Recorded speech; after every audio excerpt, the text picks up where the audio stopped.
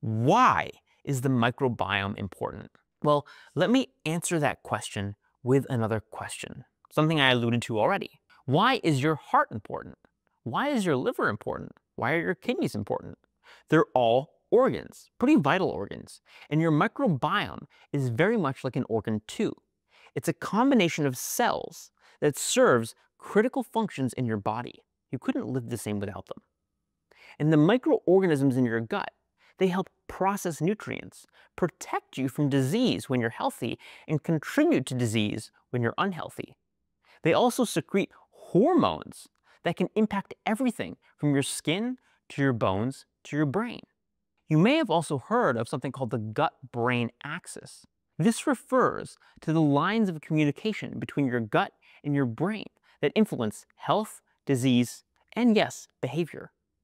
A dysfunctional gut microbiome is thought to contribute to neurodegenerative diseases like Alzheimer's and Parkinson's disease, and mental health disorders like depression, anxiety, schizophrenia.